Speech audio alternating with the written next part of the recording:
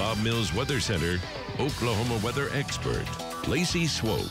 Lisa, more power outages today just because the wind's a little higher, I guess. That's right. We've had a little more lightning overnight. Could have contributed to some of that. Also, yes, that ripping wind, as you could see, oh glory, really waving there. We've had wind gusts 45 to 50 in central Oklahoma overnight. We're still getting gusts close to 50 down around the Red River and over towards Tulsa. Roadways are wet. The heaviest of rain has let up for now. Here in Oklahoma City, we're still getting some showers. We've got our crews out on the roadways monitoring things for you. If we come across any concerns, we'll let you know. And Hannah will have a traffic update for you in just a minute. Wind advisory taking us through 8 a.m. It is a gusty breeze, and it is a north wind coming in that is definitely having an impact on your temperatures. Here, the maximum gust just since midnight had a 50 up near Chandler, had a couple 50-mile-an-hour wind gusts near Tulsa. Bulk of the power outages right now are in this portion of the state to the east, but also down around the Red River, wind gusts close to 50. Rainfall totals so far, when you add up what we had yesterday combined with the overnight and this morning, 1.3 inches at the airport, 1.5 inches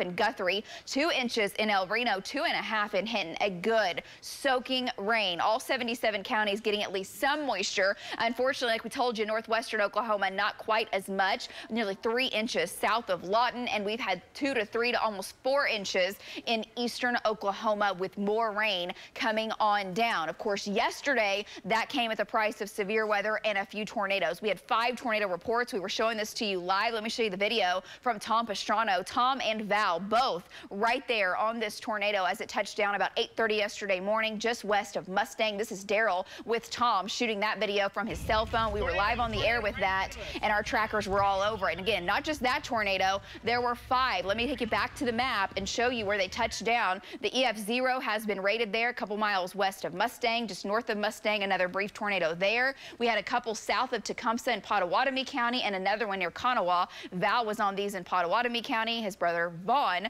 was on the tornado there in Kanawha. So they were brief, they were quick, but they were there. This morning, a lot of spin in the atmosphere, but it's completely different at the low levels. And today, we're not talking about a tornado risk, but we are still talking rain. So it is a soggy start to the day. Be prepared for it. Rain winds down close to sunrise this morning, just after it'll start to come to an end. And today, the rain's moving from the north to the south. Showers across central Oklahoma, heaviest rain just up to the north. Still could have some pea-sized hail with that cell in and around the Guthrie area. Light to moderate rain in northern Oklahoma.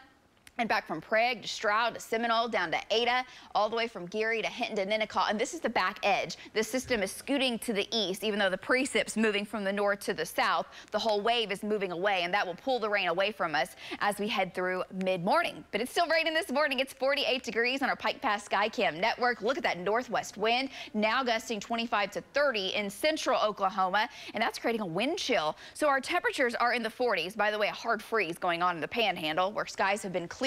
Wind chills in the Panhandle have been in the teens. Across the rest of the state with cloud cover, that wind chills in the 30s and low 40s. This afternoon, watch the skies clear out. Lunchtime, partly cloudy, sunny into your afternoon and evening, and the wind tapers off. So a lighter wind with temperatures rebounding back into the mid-60s. So this morning, rain will come to an end. This afternoon, highs climb back into the mid-60s, a little warmer in western Oklahoma. You'll have sunshine longer, and watch future next gen. By 7 o'clock, we're kind of getting the back edge of the rain here in Oklahoma City. Still a few showers, maybe a couple sprinkles through 9. Then we're done, and the cloud cover moves out. This afternoon, we are sunny, still a little breezy until the evening, and then the winds completely die off. So in water vapor imagery, look at the spin. This is a potent storm system that kicked up all the wind overnight. That thing is making its way off towards the east. Look at the low there. No surprise that the precipit's now moving from the north to the south, being driven by this system. Our next storm, though, is coming into the Pacific Northwest coast, and that brings rain right back